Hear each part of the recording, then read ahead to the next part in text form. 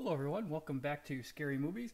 This week we have a disappointing loss to the Jets, so we're going to rip the band-aid off, get right into it with some missed opportunities, specifically incomplete passes to Gabe Davis.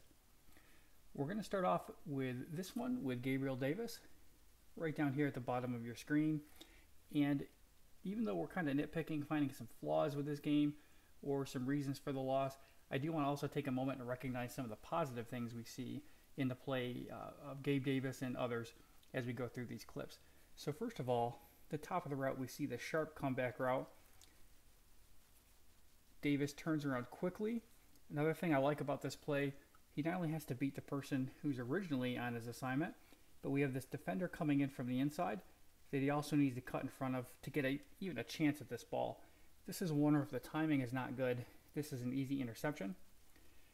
Davis makes it in time, and you've probably seen multiple angles of this particular pass a bunch of times already. And yes, this is the one where the ball hits him right in the hands. 3rd and 10, this pass, if caught, would have moved the chains. As we can see from this still, he did beat both defenders.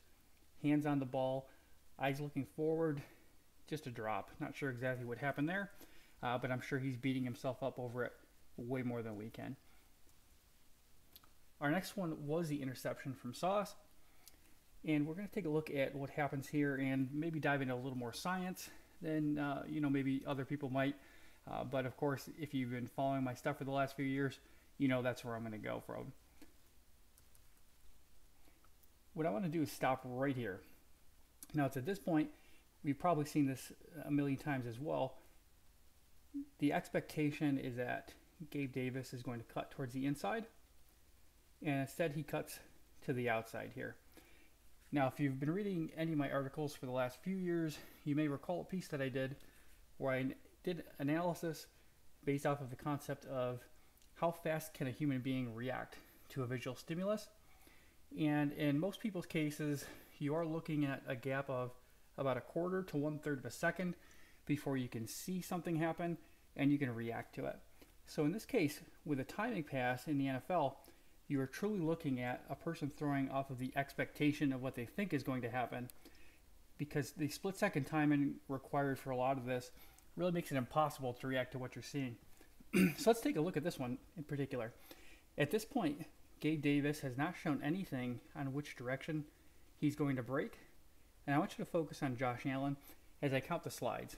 1, 2, 3, 4, 5, 6, and 7.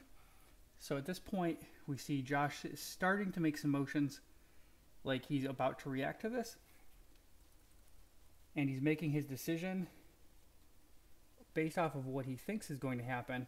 And it's only now that we see Gabe Davis cut into the outside. So realistically, I know we want to pin the blame on somebody here. It's possible this was called wrong, or there's a miscommunication in the huddle. But from a strictly timing standpoint, Allen really does not have time to change the throw based off of the difference in what he's seeing.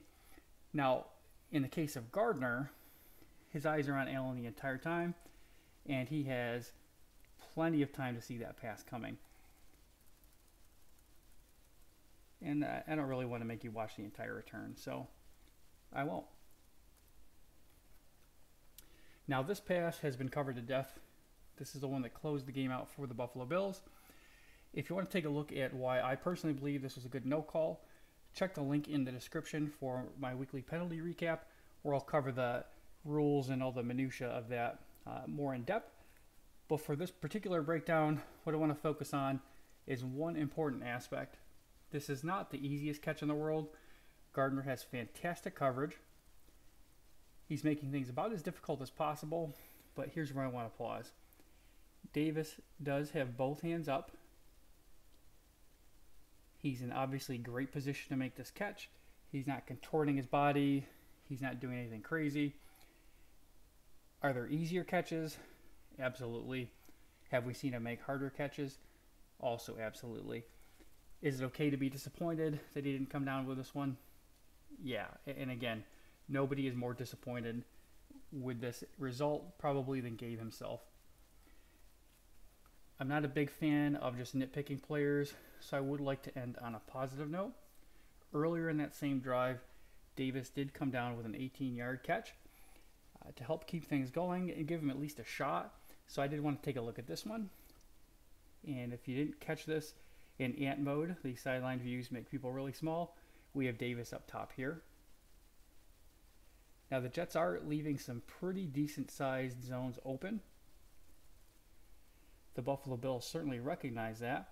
We have Allen on the move. Pressure is getting there.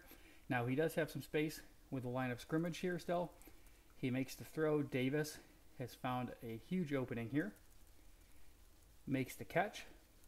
Now at this point, you really have to go into problem solving and critical thinking mode, which is pretty difficult when you have this many potential large adults chasing you down to try to hurt you. But let's see what Gabe Davis does in this situation. What's great about this is he's trying to get as many yards as possible, but really it is a balance between, how much time you have on the clock versus how much distance you can get. At this point, there is really no decision other than the play is over, and Davis gives himself up. Good critical thinking, good problem solving in a very difficult position. So yeah, disappointing loss. Hopefully we'll do better next week. If you like what you see, hit the thumbs up, subscribe, or follow through the link down below to check out more great content at buffalorumblings.com.